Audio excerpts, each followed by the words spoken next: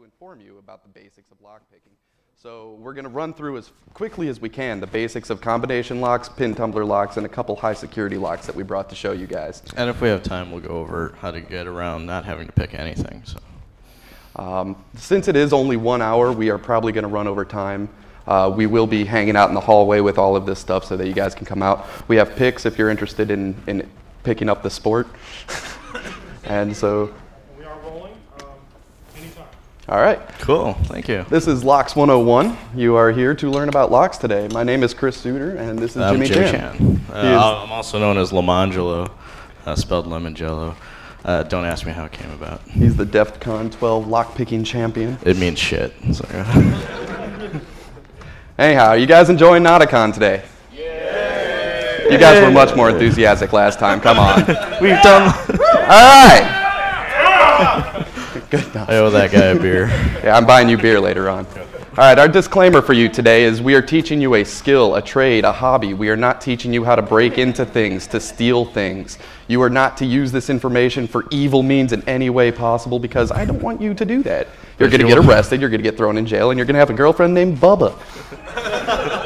Unless you want to get on the roof of this hotel. Yeah, someone mentioned something about the roof. I believe we needed a legitimate reason to be on the roof and couldn't be it, so that would be okay with me. This is not a lecture. We're intending for this to be a workshop, so we're here to have fun. Ask me with questions if you want, but we're just going to run through 4 different kinds of locks for you today. We're going to be doing pin tumbler locks, combination locks, and 2 high security Medico and the multi-lock for you today. We're going to run through this as quickly as possible so we can actually demonstrate for you and so you guys can come together and maybe start playing with it. We brought a bunch of padlocks and door locks here that you would see in common practice. So let's get this party started, shall we? First of all, we're going to start with combination locks. Combination locks are, well, you've seen them everywhere. They're on lockers. They're securing most of your private property. Lots of people like to use them because it's easy to remember a 3-digit code that's given to you. So how many of you guys know how to crack one of these things? Has anyone heard about how to do this? About 5, 10. So there's a handful of you. How many of you know people. nothing about combination locks and how they work? All right, so there's a good number of you who are unwilling to raise your hand. A lot of you either are one. apathetic. So if you take off the back of a combination lock, which I could not bring for you today, I apologize, so I got you pictures. What you'll see is a mechanism kind of like this. What happens is you have the shackle go down into the lock and you have a pin that goes into a cutout on the lock that keeps it from popping up. These discs right here have a notch in them that when they are rotated into the proper position, this little bump is allowed to recess into that cutout on 3 different cylinders, which is then allowing this shackle to or this pin to pop back and your shackle to open up. Now, if we take this apart further, you'll see exactly a little bit closer how this is possible. There are various pins around the edges on both sides of the combination lock. This is what corresponds to when you have to twirl the lock around 3 times. It's to get these pins to catch on all 3 cylinders. These notches need to line up perfectly at the exact location right here for it to open up. If you take these off further, what you're going to see is this.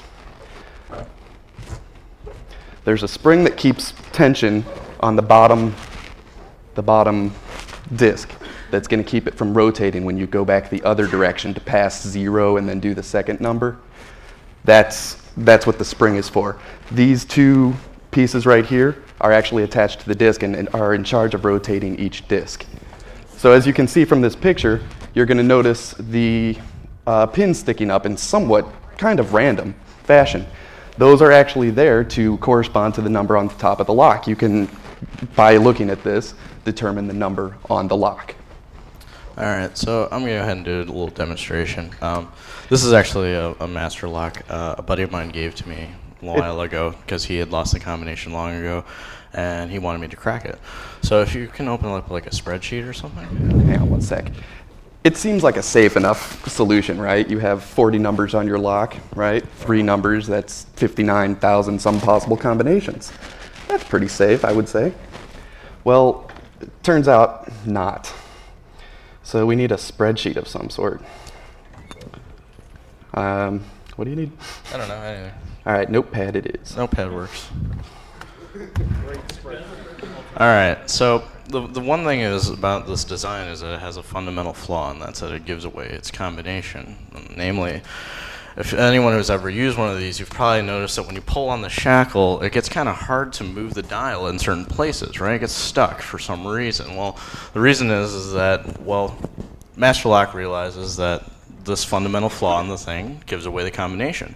So they also put in a number of little dummy spots so that it's a little less obvious to you that, hey, my combination is kind of obvious thanks to those little spots. So let me show you. If you pull on the top of a Master Lock and you twist it, you'll notice that it gets stuck in a number of, actually 12 spots. Now, 7 of those spots actually stick between two numbers. So where you see the little notches on the lock itself, you'll see that it gets stuck between them, not actually on the number. However, 5 of those spots, it gets stuck on the number itself. It gets between, here in this case, 4.5 and 5.5.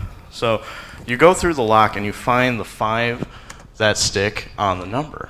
And you'll notice something about those 5 numbers. 4 of them all share the same ones digit. For instance, on this lock, 5, 15, 25, and 35 all stick on the number. However, 32 all does the same thing. However, it doesn't share the same ones digit. And there we have the last digit in the combination. So we know that the last digit is 32. And what is this? How is this useful for us? Well, we've just reduced the key space incredibly. Why? Because the way the mechanism works is, as it turns out, the first number in the combination has the same mod 4 as the last number in the combination. Do you guys know, is everyone familiar with what the mod operator is? Okay, good. So we know that the first number has the same mod 4. So 32 mod 4 is 0, right? All right, so it evenly divides by 4. There you go. So go ahead and write out what our possible numbers are for the first number in the combination. We have 0, we have 4, we have 8, and you just keep adding 4 to it until we've reached the maximum number of, well, 39. So 12, keep going, 16. I won't bore you with it, ... right? The second number in the combination has the same mod 4 plus or minus 2. For instance, in this case, because our mod was 0, we add 2 to it, so we know that the second number in the combination is mod 2, or equal to 2, right? So that lowers our key space even further. So we have 32 mod 4 equal, or no, x mod 4. I got a monkey typing on this. All right, so we reduce the key space basically down to a few numbers: 2, 6, 10, keep adding 4, there you go, 14, ... right? Well, what you do is you just keep trying these combinations. There's a total of 100 combinations. I know that sounds like a lot, but compared to the 59,000 some possible combinations you could be trying out, well, we've reduced it so significantly. You can do this in your spare time, or you can do it when no one's watching. Not that you should, but come on. So coincidentally, when I tried this lock, what do you think the first combination was that I tried? 0, 2, 32. Guess what the combination on this lock is? 0, 2, 32. 0, 2, 32. It's the first one. We were amazed. It's never happened. It's always been the last one for me. Crap. So that's how your basic combination lock works, and this is why you should probably not fool around with them, just because they're a waste of your time. So we took the key space from 60,000 possible combinations down to under 100 just by playing with it for a few minutes. And that 100 assumes that you have to go through all of them, and usually you'll probably go about half through, and you're fine. Don't waste your money on these folks. Seriously. All right. And that's also assuming you don't shim the lock, so I'll get into that later, probably. All right. Anyhow, the next thing we're going to talk about is pin tumbler locks for you. These are the most common locks you're going to see anywhere. These are the simple key locks. You put a key in them, they open. That's all you know, that's all you care about. Originally patented by the Yale Corporation. All right, so this is if you're looking straight on at the keyhole of the lock, this is what you'll see. And this part right here is kind of covered from you. You'll see the keyhole where you put in the key right here, but you don't see this up here. What we have is a key pin where the key actually touches the pin, and it's wedged at the bottom so that the ridges of the key will push it up and it'll fall into place. Above it, we have something called the driver pin. What the driver pin is responsible for doing is getting in the way of the tumbler from turning. All right, when you're trying to turn the lock and it won't open, that's because these pins are crossing the shear line right here, and it's not going to go anywhere. We have a spring up at the top that's responsible for pushing that down, so you can't just turn it over and open it up. That'd be a little trivial. So they put in a spring with a reasonable amount of tension on it that works. Anyone who has ever put the wrong key inside of a lock knows one little fundamental flaw, and it's the reason why lockpicking works in the first place, is that when you put that key inside the lock, you'll notice that the tumbler actually turns just a little bit. Not enough to open, obviously, but it just turns a little bit. And the fact that it does that is the reason that this whole concept works out. So let's assume that we have this one-pin lock, right? If you wanted to open this, how would you manage to turn this portion? Well, you'd have to push this up so that this little line here matches up right there so that the rest of the mechanism can turn with this sucker still stuck inside of it. However, if you pushed it too far up, this thing would get stuck here and it would jam the lock. This is the reason why the wrong key for the wrong lock will oftentimes not work, is because the wrong key pushes it up too high or not high enough. So you have to have that perfect balance of getting it to go up. So how does this apply to lockpicking? In your normal lock, you're not going to just have one pin. You could just put a little toothpick, screwdriver, anything in there and just push up on it until it opens. Normal locks have anywhere between 4 and 6, maybe even more pins in them. 6 pins are reasonably complicated and harder to get into. Depending on who makes them. Yes, but you'll notice that what happens with this binding mechanism is that all you have to do is wait until the pin pops up over the top of the shear line and it clicks over, and then you're done. I mean, it's pretty trivial. It's a matter of rotational physics.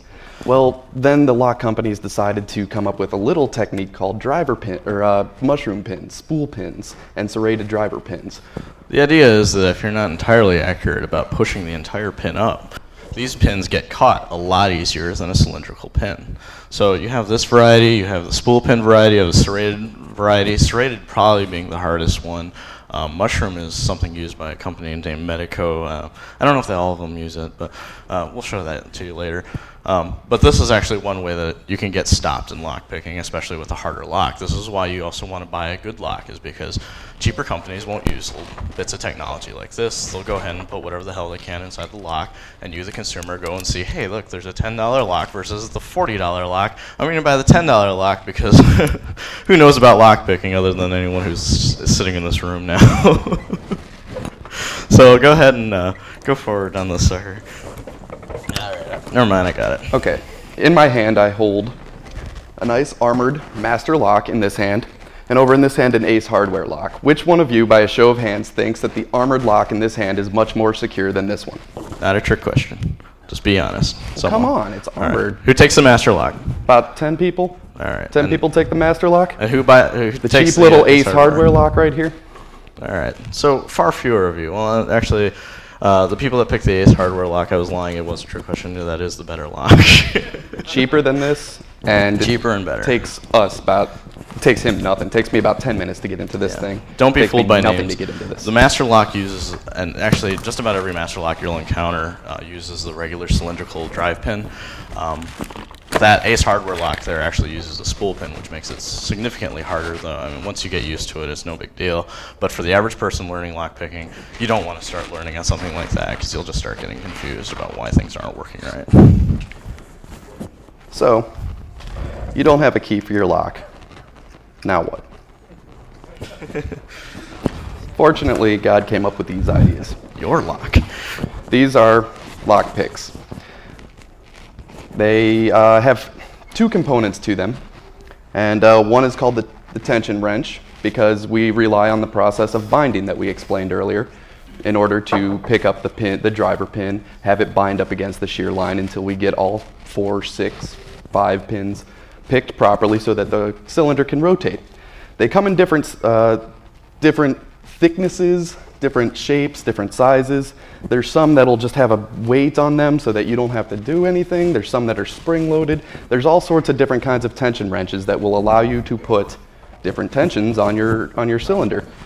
But to be absolutely honest, the only ones that you'll ever really use are that one, the finger, and the half diamond. But to be honest, I've started to shy away from it in favor of this guy. Some people like the snake rake.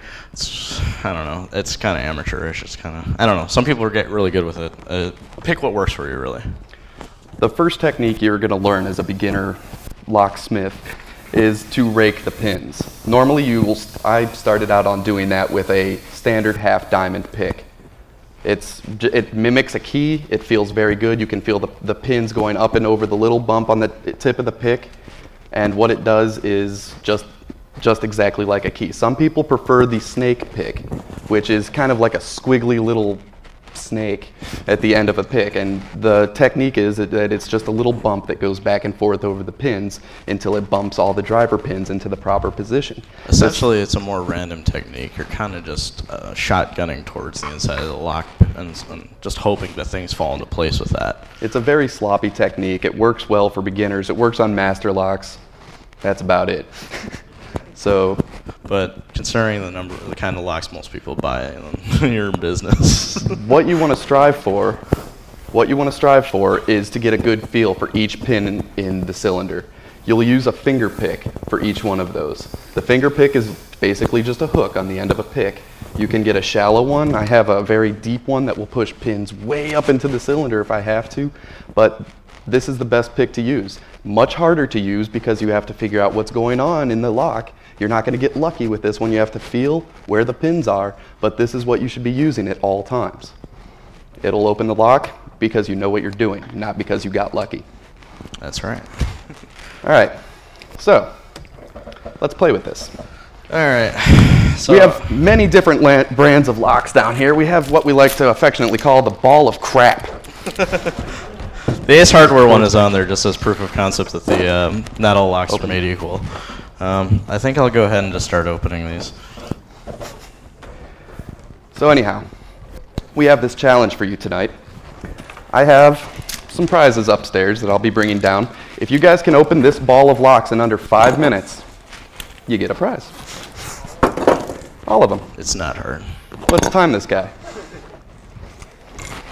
All right, and keep in mind if I take a while, guess who's been drinking?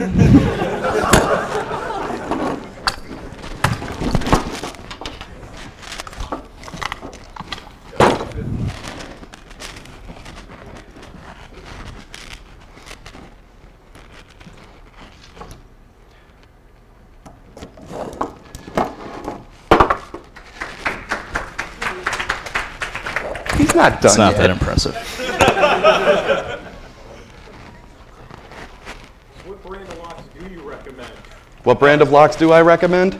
Well, if you got some hardcore cash, right here is the best lock you can buy for your money.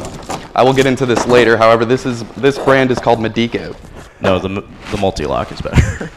Yeah, if you want to spend $400 on a lock, be my guest. But I would recommend that. They're pretty expensive. They're normally about $80 to $100 for the hardware, and then for a keying fee, their locksmiths will charge anywhere between another $50 to $70 on top of that. So you're looking for a little bit expensive for a lock for your door. But if you're serious about security, that's what you want. If you're not that serious, we have these Arrow deadbolts. This company does not exist anymore, and these deadbolts are really hard to find. They don't exist anymore because of one reason. People go to Home Depot and they buy this. Sledge.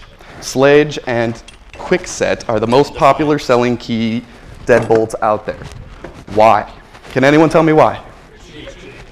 They're crap. They're cheap. They're shoddily made and they're very easy to open with picks. So people say, whatever, I'm just going to put that on my door, and that's what happens. So Arrow makes a very well-machined deadbolt, and it costs a little bit more, but people go, Arrow, Quickset, this one's cheaper, it's shiny, that's the same thing, shiny. So they take it and they put it on their door. Arrow does not exist anymore, but I would recommend those, if you can find them. We managed to find a couple. I mean, we have a couple sitting up here right now. There's that one we have mounted. We have this one down here. Yes, it's in a US lock box, but it's really an arrow. We have this one right here we have taken apart for you. We're going to show you afterwards. But, yeah. Any other questions? I picked that one earlier. It was still stuck, so hey, that's why it's crap. Very, very good question. I will get into that later. So just hold on that for a second. Anything else? What was the other one you recommended? I'm sorry, which? The other kind of lock you recommended is like $400. $400. The multi-lock, it's an Israeli-made multi-lock and uses unbelievably insane kind of things to, like, just blows my mind. It's impossible to pick these things with standard picks. So I'll explain those later in my talk, but it's called like 2.5 minutes, I don't know. Fantastic. All right, so anyone breathes that, really not that impressive, trust me. Because you win something, I'll figure out what. You just guarded your tool shed with a dozen master locks, and it took him 5 minutes to get in. Good job. Money well spent.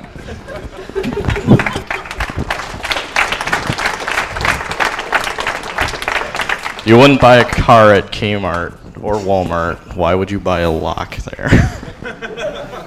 Walmart's going to start selling cars. I swear to God, if that happens, I'm coming for you, man. I'm not saying I'd buy one, but they're going to start selling. They're already doing it in some states. And if anyone knows where the fourth horseman of the apocalypse is, he's at Walmart now. Luckily, he's buying a car, so it won't get very far. It's a Kia. It comes in a 6-pack. Come on, guys. They had a buy one, get one free sale. Seriously? They did have. They're not fooling anyone. Go ahead. All right. Well, standard pins, you know, you can only go so far with those. You have the machining process that can get the pins well aligned, and basically the sloppier the lock, the crappier it is. And, well, what about better locks? That's where we have Medicos. Ooh. I was explaining this a little bit earlier. What Medico does is it said picking the pins up and down, that's just fine, but we're going to rotate them as well. So you guys can come up here and check this out later, but this is the key to a Medico lock. And if you look at it and compare it to any other key that you see up here, you'll notice that they're not just horizontal cuts into the key. You'll see 30 degrees left and 30 degrees right. And what this does is when the pin falls back down onto the key, it rotates it left or right or center. Now what that's doing is it's taking the pin, and there's slices along the side of the cylinder of the pin. So if it's 30 degrees this way, that slice is going to be right down here or in the back. And what that does is it lines up for these metal tabs to insert into those pins. This is called a sidebar technique. What it does is the sidebar sticks out into the housing of the lock, and when you try to turn the cylinder, this is pushed in. If this cannot be pushed in, the pins are not aligned in the proper position, the tumbler will not turn, even though the pins are at the shear line and are ready to turn. This is an older design. The patent for this expired in, I believe, 1995. So what Medico did to renew this patent is they made it hotter. They made it even hotter. So we have 2 dimensions of picking here. You have to put in a pick. I will actually show you afterwards how to make a pick to rotate the pins around. But what they did to renew the patent, they said, well, we have up and down and we have rotational involved. Well, let's put in fore and aft into the position. So the key now has a cutout that tilts the pin backward or forward to get the top of the pin, top of the pick, I'm sorry, the key pin to align with the shear line. If it's facing too far forward, it's sticking above the shear line and it's going to bind. So they said, well, that's not good enough. In my head, the Medico engineers look like the Bug and Family Guy that just goes, good. They added a 4th dimension to picking locks. What happens is the key, the ward of this key down here enters into this groove, this tiny little groove that goes way back into the back of the lock and enters into a pin that cannot really be reached from inside the cylinder itself. You're going to be hard pressed to get back there. And what it does is it pushes up pins in the back. in this tiny little secret chamber that then allows the tumbler to turn yet again. I think this is just, hey, look at us, we can put more things in a lock. But no, it didn't stop there. Some Israeli company called Multilock comes along. Those fuckers are crazy. These are the scariest damn things I've ever seen in my life. If you guys want to take a look at the key, we have one up here, but where'd it go? Basically, the best way to describe it, that's not it. Where the hell is that? Well, someone stole it already. It's a side. Oh wait, you know what? I have it. Can I get another beverage, someone?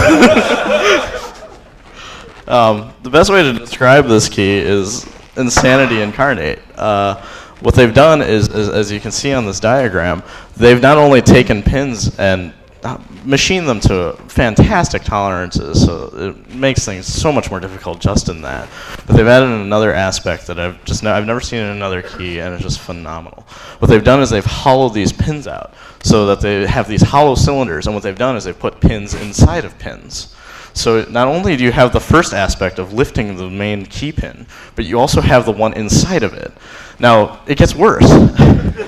This picture is not this way just because, you know, it's convenient to show it this way. If you look at the lock itself, the keyway is sideways, intentionally. The reason being is because, well, let's look at a regular lock. You see, the pins in this lock are up here. So you have the greatest amount of movement up and down. Having them mounted sideways, you literally have like a millimeter worth of workspace. Now, this is all bad. I mean, I'm sorry, badass. But it gets worse. They've come out with another one. And Chris, go ahead. All right, so the solution to this clearly is, well, you get craters and you get small little tiny picks that can do the inside of the crater. And it is not unpickable. You can pick these. It's going to take you the rest of your natural life, but anytime there's a legitimate way of opening something, there's always an illegitimate way of doing it too. So they went a couple steps further and they put in this thing called an interactive pin. And I told you about the Medico that puts through the warded side of the key, they put in that little tiny pin that you can't really get to easily. Well, they said that's not good enough. You can get to it. If the key can get to it, you can get to it. They put in magnets in this key. They put in magnets in this key that push and pull the pins outside of the lock in different directions and then allow the tumbler to turn again. You physically cannot get to those pins. You're going to have to hack them magnetically. Now, this magnet thing is not a new feature, but the fact that it's been integrated all into one key, oh, God. Calm down. Calm down. Go, cold shower. Cold you shower. Folks got a towel? Yeah, so. All right, go. Is there anything? That's the multi-lock. These things are insanely expensive. Imagine trying to be a master locksmith trying to key one of these things. The locksmith who lent this lock to us said, don't lose the lock because I don't have another key and there's no way in hell I'm making another one. There's a lot more complexity to it than that up here. I mean, at the shear line, you're going to notice what's called like a wafer that sits there, and if one pin isn't picked properly at that instance in time, all of them are not picked properly. This wafer, if one pin, the inner pin is too high, it's going to keep the driver pin too high. If the outer pin is too high, same problem. So you're not going to be able to tell which pin you have picked properly. So you might be wondering, you know, you wandered in a room that said basic lock picking. Why are we showing you these crazy ass locks? Well, the reason being is because unfortunately the whole industry is suffering a problem, namely Walmart, Home Depot, all these sort of grocery store-esque stores that are selling these really cheap, dirt-ass piece of crap locks, and people don't know the difference. Tell us how you really feel. You're never going to find technology like this inside of a regular lock. And I know I don't work for Medico or Multi-Lock, but God, that'd be awesome. Unfortunately, these locksmiths who actually know how to support a lock like this, who could key something like this, are dying off because people aren't going to them for their locks. You know, when they're not getting their locks changed when they should. And of course, this crap is just, you know, it's just prevalent everywhere, and as more and more people are able to get the tools like lock picks and such, and believe me, they're really easy to get them. We're selling them. The issue of cheap locks being a security issue is getting worse and worse. I mean, you can pick most home locks with, you know, some paper clips if you're good. And it's just ridiculous to just think that not supporting these guys is going to help at all. Like that Home Depot is going to go ahead and start stocking this stuff, because they won't, because, well, you need trained professionals to do this sort of thing. I would like to take this second to give a mad shout out to Allen Lock and Key in Coventry. Round of applause, please.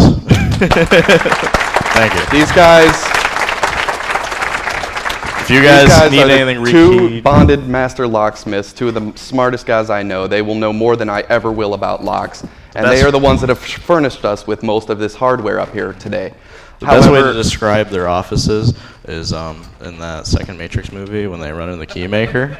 Yeah. You walk in there and there's just like blanks everywhere, and you know he knows exactly what the fuck he's doing. I have a whole stack of business cards here that I'm going to leave up here for you guys to check out later on. However, I really don't see why I'm going to be giving you them. They are closing down this summer because they just can't make any money in the business. No one cares about physical security anymore. So I would like you to at least take the card and know who made this talk possible. Anyhow, that's all we have to say about that. We're going to move on. Yeah. You guys asked me earlier, is this legal? Holy crap, I can break into things. I can steal things. Well, I have a gun at home, and I don't kill people with it, but it's not illegal to have a gun. All right? They'll be blurring out my face in the video, so don't worry. No, I'm kidding. No, I'm kidding. That was the greatest episode of Cops ever. I didn't do nothing. Oh, that was a good day. Church has never been so much fun. There is a lot of ambiguity out there about the legality of lockpicks, and in fact, there's no answer to it, except the most common answer is no. You're not a criminal. It is very, very legal to have these. It really, most cases, comes down to intent. What do you intend on doing with your lockpicks? Let's talk about federal legality for a minute. At the federal level, what you're talking about is simply postal issues. It is illegal for you to mail lockpicks to anyone that is not a lock manufacturer or distributor. I'm not one of those. A bona fide locksmith, we'll get in that to a minute. Loophole. A bona fide repossessor, that's a fun time. A motor vehicle manufacturer or dealer. So if it's illegal to ship to any of those guys, how come I have a box full of lockpicks up here? I mean, well, I found out something interesting. Merriam-Webster defines bona fide as made in good faith.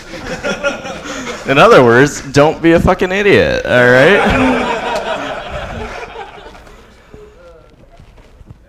I'm sorry, was that English? I'm sorry, who was speaking? What'd you say? I'm trying to read the lat number 3. What? There you go. I don't know how applicable that really is. But hey, thank you for your comment. Made with earnest intent. I mean, my intent is very earnest. If you're buying lockpicks from a guy named Ice Pick, it's turn around. All right, so at the federal level, you're pretty much covered. You're a bona fide locksmith. You're a locksmith in training. That's exactly what you guys are. That makes you bona fide. Legality in Ohio, which is all I really care about, because that's where I live. Except the thing is, I found out the legality in Ohio, what's written in Ohio, is applicable to just about all states. Almost all states that I looked at have this same exact clause. A person is guilty of possession of lockpicks, blah, blah, blah, blah, blah. They will be arrested and thrown in jail for the rest of their lives under circumstances evidencing an intent to use them for something bad. If you're caught with lockpick, let's rephrase this. If you're caught doing something bad and you have lockpicks, you're guilty of possession of burglar's tools. Like mugging someone with a gun in your pocket. You didn't necessarily pull it out, but you had it. If you go up, shoot someone in the head, you're going to get murder 1, and you're going to get possession of burglar's tools. You didn't steal anything from them, but they're tools because they were involved in a felony. That's the way it is, and that's what makes it legal in just about all states. Uh-oh, Virginia. Uh-oh. Virginia and various other states decided to add this clause. The possession of such burglarious tools, implements, or outfits by any person other than a licensed dealer shall be I can't even say this. Prima facie? Is that facie? Anyone pre-law? Okay, that guy. The Latin talk is after this. All right. It's evidence of your intent to commit burglary, robbery, or larceny. So just having these on you, they think you're intending to do this, and now it is your responsibility to prove otherwise. Do you guys know how to do that? No. Yeah, lawyer. Pull out your checkbook there, buddy. Who's Scout's honor? No, that's not going to cut it. Well, I believe in Virginia, don't they have a board certification you have to pass? Yes. You have to become a master locksmith. There's no other way around it. And it's not easy to prove that you're not intending to do something. So if you're from Virginia, yeah, I don't know how willing we are to sell you lockpicks. I mean, we're not going to ask for your ID, but... So, you just claim that you use lockpicks to get to your house every morning? I've thrown out most of the keys I have. I'm just saying, that's the clause. And actually, that's the clause that most states that are kind of very borderline with this, they put in there. States like New York and Washington, D.C., they say that they're burglar's tools, period. They're completely illegal. Don't even try to carry them in there. If you get caught with them, no matter what, it's a misdemeanor. It's not a felony unless you use them to commit a felony. But Pennsylvania and a couple other states use a clause such as this one to indicate. Okay, we have some questions. Let's take care of those real quick. You have picks, and you're training to be a master locksmith in Virginia. Well, the way it works is that you have to basically find someone who's already an established locksmith, and then you get registered as a locksmith's apprentice, at which point it's legal for you to carry the picks and train with them. Stephanie, could you give Omal a ticket, please, for answering that properly before we could? I like that. Go ahead. Give it to Brian. He's sitting next to him. Anyhow, when you buy these picks, if you want to purchase picks from me today, check your state laws, because I really don't want you coming up to me going, dude, I got thrown in jail. I'm like, no kidding. I told you about that. Fucking idiot. All right, go ahead. Go ahead, Sam. Another thing to keep in mind with becoming a certified locksmith is if you go to foleyvalsaw.com, their correspondence course, which teaches locksmithing. And that can be sometimes handy if you pass that course, have that degree, and other such things. That's fun. So it's a bit like becoming an internet priest. You can marry someone even though, God, That's you know exactly. you're not certified to do it. I was thinking the same thing. The course also includes, they send you tools, and like you actually get a cheap-ass key cutting machine, which is handy. All right, Nick Farr, who has a posse. Nick Farr. Okay, so under the Constitution, full faith and credit clause, does the state of Virginia recognize other states' equivalent licenses to hold them? No. Why no, not? they do not. If you're a licensed locksmith from a state that does, if you're a licensed locksmith in Ohio and you go to Virginia, that is recognized. However, it's legal to carry lockpicks in Ohio, but not in Virginia. That's a different issue. Licenses, things like that, those full faith and credit will cover those. However, I cannot carry a concealed weapon in Virginia, but I can here. They're not going to reciprocate that. Some states do. Michigan concealed carry weapons can reciprocate with Ohio and various other states. There are some legality issues with that, but you cannot carry picks. I mean, radar detectors, same thing. Well, no, but is there an overriding federal statute which says, I mean, the reason concealed weapons laws can vary state to state to state, and states have to work out reciprocity, is because there's an overarching federal jurisdiction over firearms specifically. Mm-hmm. Is there a similar federal jurisdiction over lockpicking tools that you know of? This is the only federal anything I was able to find about lockpicking, locksmithing tools, burglars tools, anything along that line. It's left up to the states. So it's kind of ambiguous. If the cops want to know you, they will. Honestly, Yeah. if you're trying to do something stupid, you're going to get busted. And you deserve to get busted because you're an idiot, like I said. All right, so another disclaimer. I'm not a lawyer. I don't intend to be one. I just happen to go through all the codes and titles and read all the things, and I was like, well, that says I can, that says I can't. I'm not going to sit here and say I have a law degree and that is exactly what's going to happen, because if you go out and get arrested in Ohio, I don't want you going, hey, Chris said I could do this, and he's a computer engineer. Some guy in a yellow shirt on stage. That's right. Some guy had a yellow shirt at a hacker conference. Check your state laws, folks. Please, please. Don't get in trouble over little tiny pieces of metal. It's really not worth what I think the maximum time. And holy crap, we got more questions. Go ahead. Well, I got a question. You say you're ready to the legislation. Have you looked at any of the actual case law? What kind of not anything specific. There were no cases of some guy that was like, oh well, I only had them in the lock. I didn't use them to pick the lock. That's not. No, I did not find anything along those lines. Actually, the funniest thing with this whole thing is he actually got stopped at an airport. I was pulled off an airplane for having lock picks on me. Yeah. Well, this is exactly what happened. I walked through security and they went beep. What's in your pocket? Oh crap! I should have put those in my check. So anyhow, they said, what are these? I said, they're locksmithing tools. And they go, oh, tools? You're not allowed to put tools on an airplane. What are you thinking? I wonder if you could do that with a gun. Oh, that's just my murder tool. You're going to have to check that, which you can do.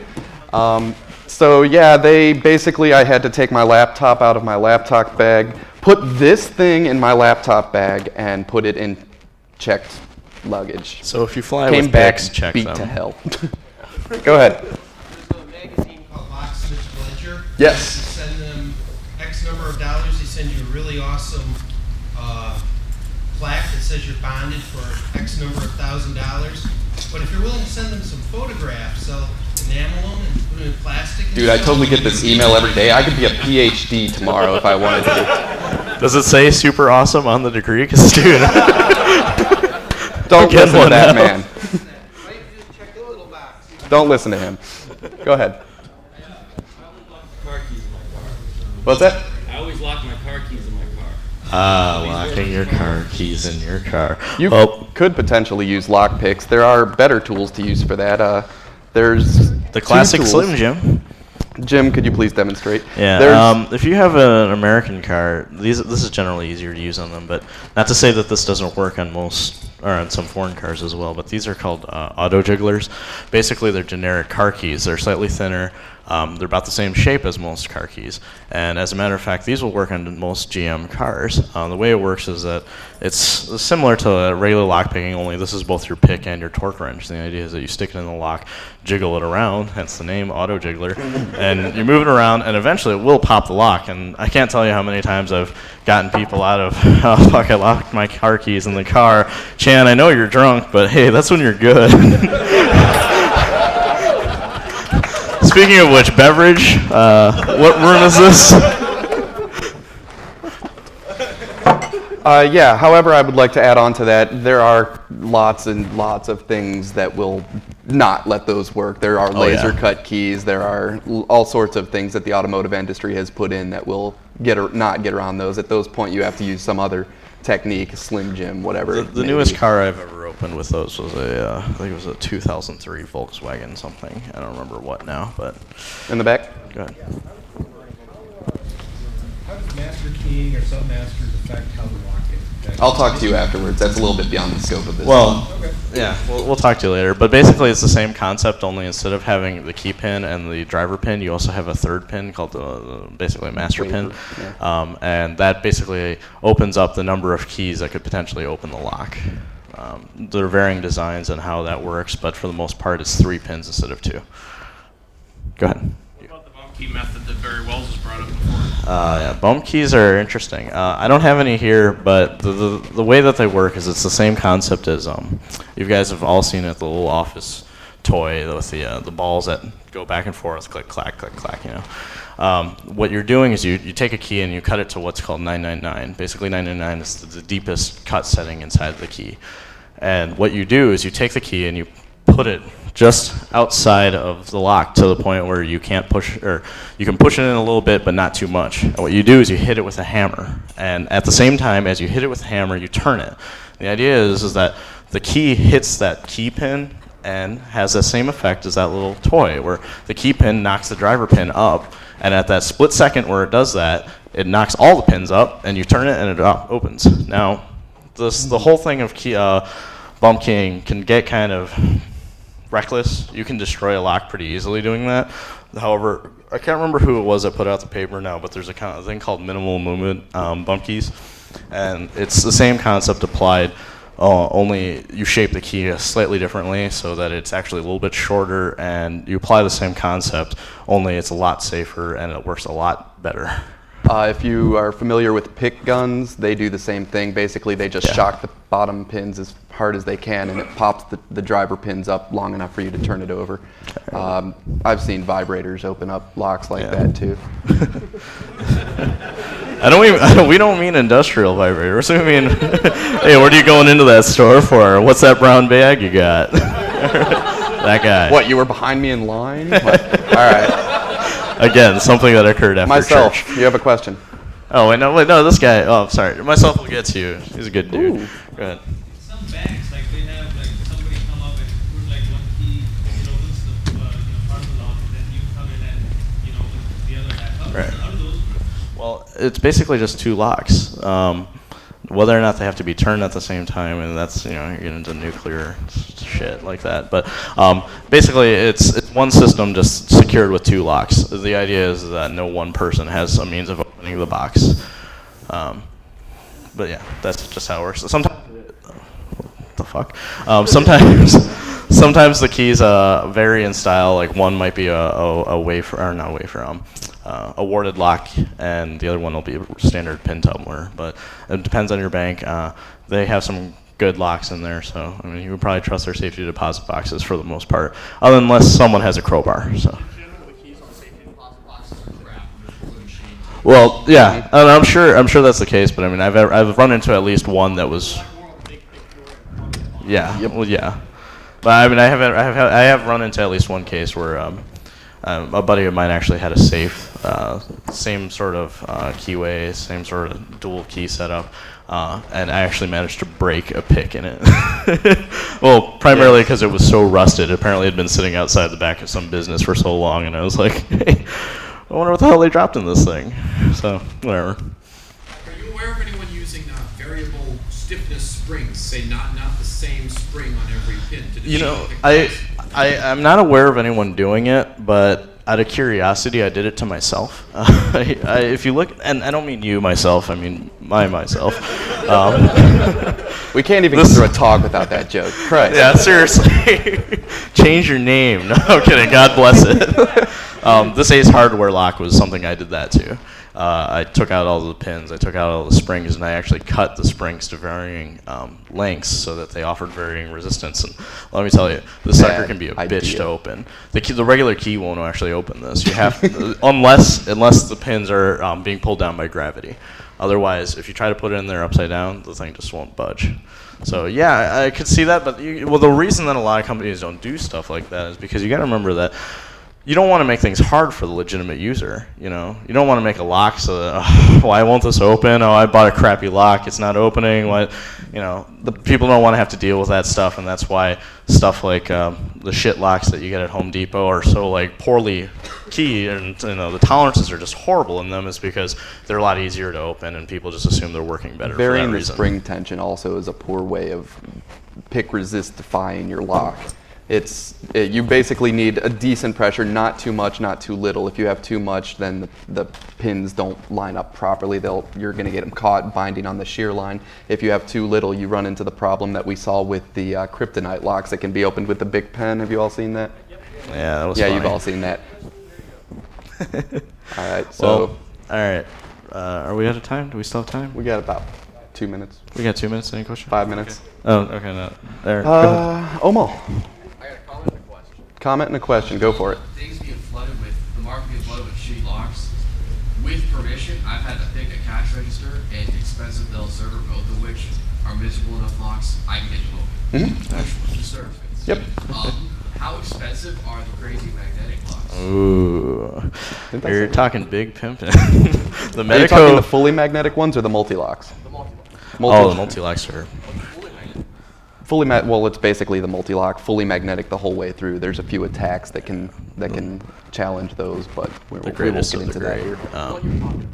The multi-lock is a very expensive lock. I mean, it's made by a small Israeli company, and it will cost upwards of $300 to $400 per lock to put that in. I haven't seen the pricing on the newer ones, but I'd imagine they're huge. The cost of rekeying. Like I said, the locksmith in Coventry said not to lose that key because you can't make a new one, or he doesn't want to, one or the other. Find someone that wants you to do probably would have to do the same thing you do with like laser cut keys from whatever car companies. You probably have to special order them.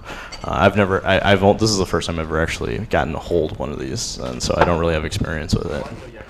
Yeah, it's right there. If you want to. One on the far left. We trust you. Rest you fuckers.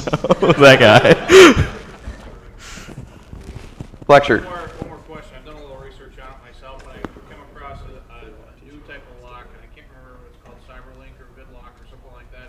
But the basic premise is that it's got 3 connectors, and then you mate the other key on top of it, and then it passes some sort of an encryption, to another chip on the other side, which then allows you to snap to open it. That sounds really cool. No, I've actually never heard of that, but as cool as that is, you got to remember that with any sort of key system, it's just a layer in a series of security systems. You don't want to invest in a $500 lock and then put in some single pane piece of crap glass in your window, because as I always tell people, it's a million times easier to throw a brick than pick a lock. We don't tell that to you here, by the way. What's that?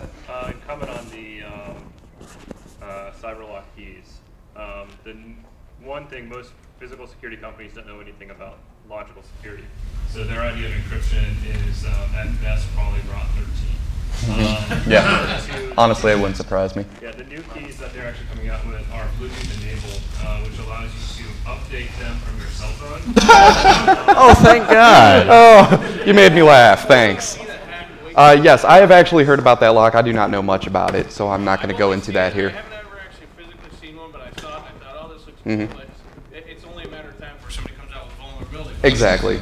I mean, at that point, you're going to start going into software and then encryption attacks and whatever. And again, with as cool as a lot of these locks are, like I said, you have to remember it's all concepts of security. You have diminishing returns as you keep going and spending more and more money. And if you have a wooden door frame and you're putting a multi-lock on it, you're a goddamn idiot. And fucking just buy something cheaper or buy a better door frame.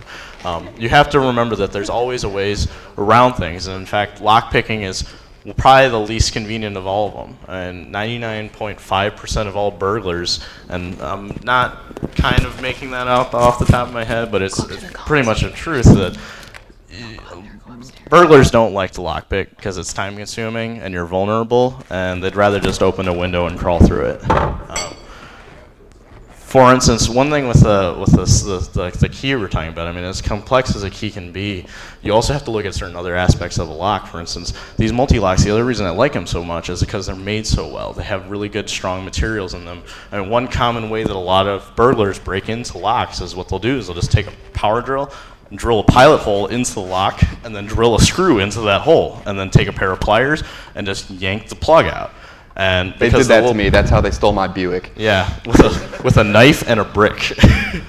I wish I was exaggerating. We found the knife and the brick. They jacked it up under the lock housing, popped it out with a brick. Not much to it. It's the same concept of how they want to outlaw machine guns, but yet 90% of all the violent felonies all happen with a pistol. Oh yeah, it's convenience. Why the hell are they going to worry to use something like that? Mm-hmm. We're running out of time. Do we have any more questions? Wow, we have a couple more. All right. Okay, one more. One more? Case sweatshirt. Cylindrical locks, some CM vending machines. Tubular locks? Well, they come in 2 different varieties, 7 and 8 pin. You can buy picks from them. They follow the same concept as these. You pick them pretty much the same way. The only downside of them as locks, if you're trying to secure something with them, is if someone has picked a cylindrical lock, they've pretty much picked it forever, because the way that and unfortunately I don't have a cylindrical pick here, but the way they work is you basically have little pieces of metal that you slide back and forth, and you pick each pin like you would a regular lock, and once you've done it, you lock them into place. You kind of tighten them onto the pick, and then suddenly you basically have a key to that lock forever. Yeah. I mean, unless instead of having the change pins all in a row, they're in a circle, and people thought, ooh, it's the security through obscurity kind of technique. There's nothing special about tubular locks. They are no more secure than a pin tumbler lock. Again, be wary. Do your research. I mean, that whole thing sounded all cool, but remember Kryptonite, the pen thing? That was a tubular lock. So, with crappy springs in it. All right. Let's do one more question real quick. With this guy over here. What'd you have? Would it be wise to carry around, instead of lockpicking tools, or that way you don't get caught with lockpicking tools, wouldn't it be wise to carry around the most commonly used keys that you convert into bump lock keys? Those are controlled. Yeah, hypothetically. Those are locksmith's tools. Yeah, as well. To a police officer, bump locking keys look like normal keys. Yeah, but you're also talking about carrying keys for how many varieties of locks you might encounter? Select few, the most popular. Right. I mean, yeah, hypothetically you could do that, but then you're kind of just restricted to that, and that's no fun. You can get around things any way you want to. You can put flowers on it and claim that it's, some sort of floral decoration or something. My example at the airport, I was considering telling them that it was a mechanical toothbrush that you have to assemble. One hell of a mechanical toothbrush. Honestly, they probably would have bought it. There you go. Dental picks. If anyone asks you, you just have really bad dental needs. Anyhow, all right. Anyhow, we are going to be hanging out up in the con suite. We are not going to be out in the lobby here because that's going to get crowded, I think. So we're going to be up in the con suite with all of these locks that you are more than welcome to come with your picks and try to crack these. We will explain whatever you want to know about whatever we know. And that's it. Have a great time at Notacon. Thank you.